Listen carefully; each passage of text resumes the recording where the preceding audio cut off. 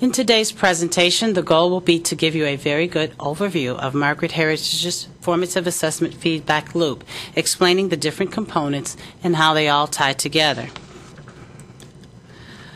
What you're looking at on this slide is actually a visual representation of what classroom teachers do every day in their classrooms.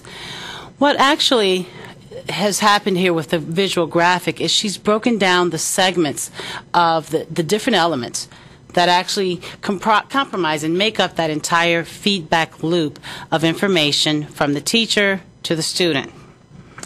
In her book titled Formative Assessments, Making It Happen in the Classroom, she outlines the everyday work of teachers in the classroom. Her book does an excellent job of translating theory and practice into actual practice in the classroom. She defines formative assessments as a process and goes in depth to describe the elements of the process and the contribution that each one makes to improve student learning. The feedback loop, according to Sadler, actually include a teacher who knows which skills are to be learned and can recognize and describe good performance, demonstrate good performance, as well as indicate how poor performance can actually be improved. According to Sadler, formative instructional practice is not one more thing for teachers to do. It is actually embedded.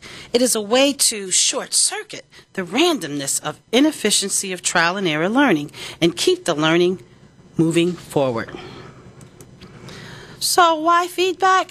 Well, formative instructional practices and assessments can actually enhance the learning when it provides students with the feedback about specific, detailed qualities of their work and what needs to occur in order for them to improve their learning.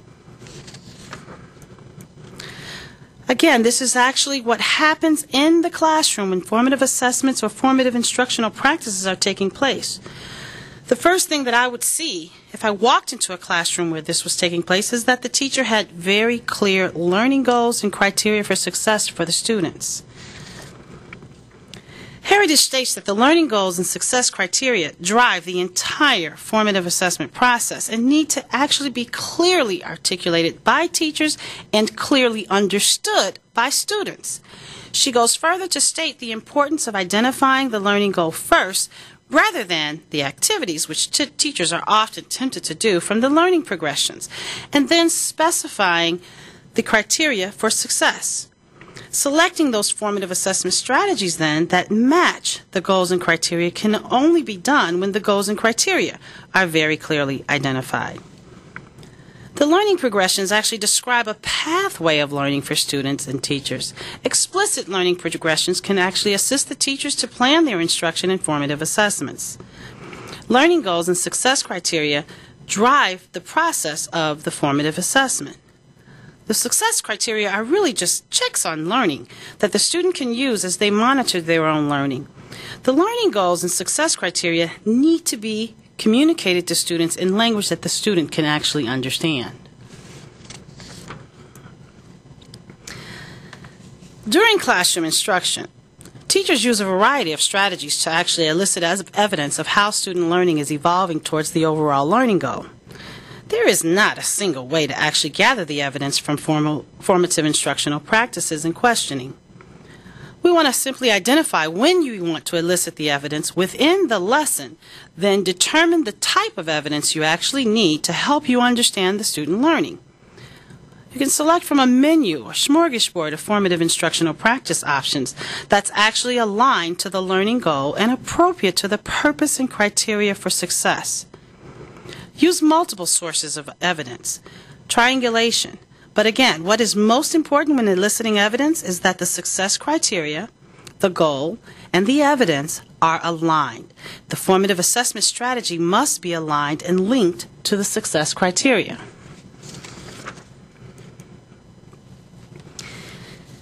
In order to evoke evidence of learning, teachers actually have to establish a classroom culture where students feel safe to give and receive feedback. A classroom culture where students feel safe is typically characterized by distributed power along with trusting collaborative relationships. Evidence of learning can be gathered by utilizing teacher-led formative instructional practices, student self-assessments, and peer assessments. According to Heritage, on page 81 of her book, in order for feedback to be formative, it must lead to new learning. Teacher feedback should provide information to the student relating to the actual task process of learning that fills the gap between what is understood and what is aimed to be understood. It should also include specifics regarding particular qualities of the work with advice on what they can do to improve. Both of these statements are statements from Haiti as well as Black and Williams' 1998 publication.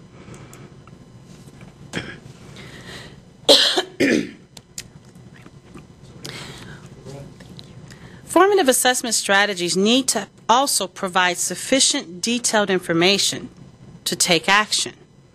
The formative assessment strategy should be planned at the same time as instructional plans are made, but they can also arise spontaneously in the classroom.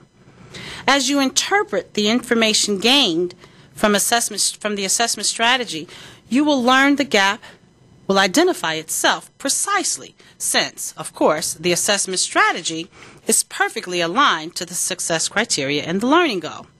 Because the gap will actually differ among your students, differentiated instruction should be an outcome of formative assessments.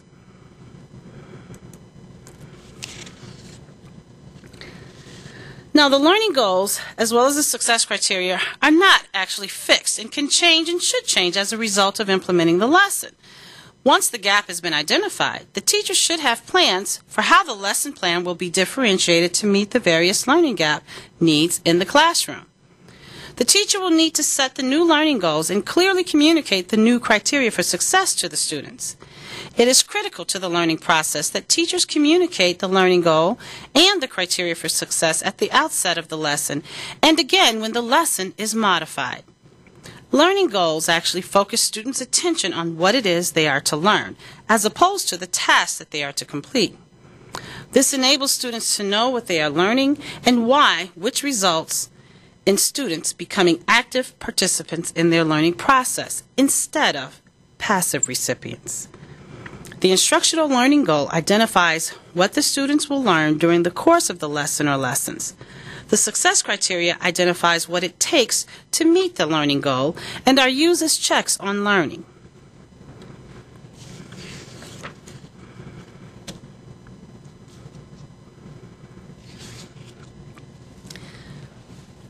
Now that we've clearly described the criteria for success and have adjusted it according to the differentiated instruction and the information that we've received from the formative assessments, we've adapted. We're now ready to actually adapt our instructional strategies to respond to the students' learning needs. Why don't we start this? Let's just start this. Sorry to interrupt. You were kind of getting into a cascade there. I think just take a break and let you cut it out. Okay. Let's just start. You're good. I just want to go ahead and get what you need. Now, we have clearly described the criteria for success as well as how that criteria for success has been adjusted.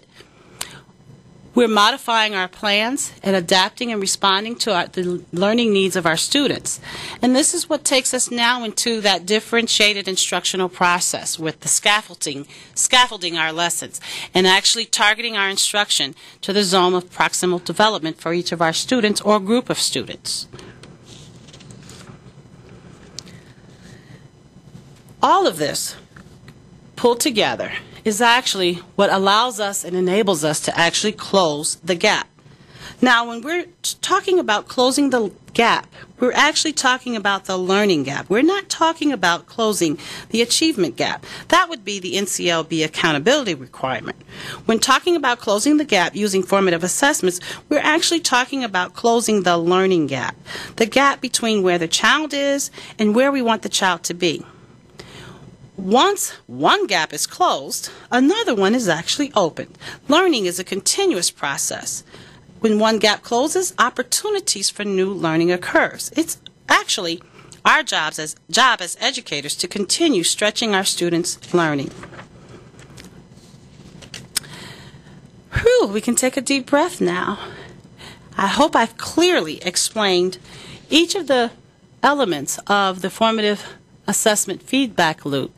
And again, All of these elements are things that teachers do every day naturally in their classroom. The purpose of going through this presentation is really for us as educators to really understand and know where we are and what we're doing, because it allows us to more intentionally focus our planning in the right stages so that we clearly recognize when we need to, what stage of the loop we need to revisit and go back to. Please feel free to look at any of the resources that I've used to compile this presentation, as well as contact myself, Dr. Brenda M. Arrington, or any of my colleagues that are in your area if you have further questions. Thank you.